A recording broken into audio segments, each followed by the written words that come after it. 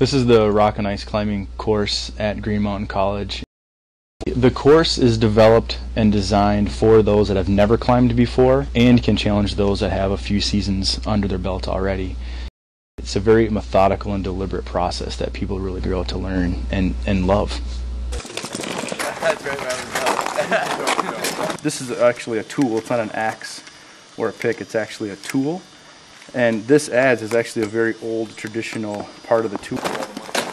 Excellent. What's that? Of course it's Before they had crampons and they had to go get sheep that would in more difficult terrains they couldn't walk in because it was icy. Those long mountaineering axes, they'd actually flip upside down and cut steps, and they would step in that one, and they would cut another step. okay. Nice and tight. Don't move it. The color of ice indicates a lot of things. This ice right here is generally pretty aerated. See how it's really white?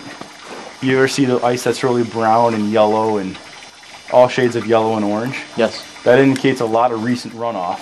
So early in the season you see a lot of stained ice. That's from the minerals out of the ground. So you know that if it's a distinctive color, that the bond of the rock or whatever it's frozen to may not be super strong yet. Now don't swing until I can see you. You only get one swing. On Mondays, we learn about all the climbing stuff in class, and then on Thursdays we come out and do what we learned in class in the field. I think it works really well because we learn it and then we climb, so it gets drilled in like twice as much. Oh, it's extremely exciting. I mean, when you're up there, you're just like hanging on the wall and you're just so pumped, like, yeah, this is awesome. And you just love it. It's just a crazy feeling of adrenaline. That's what you live for.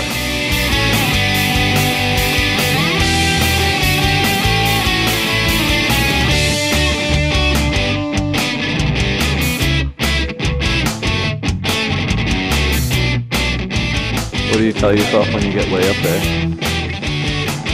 Keep going higher.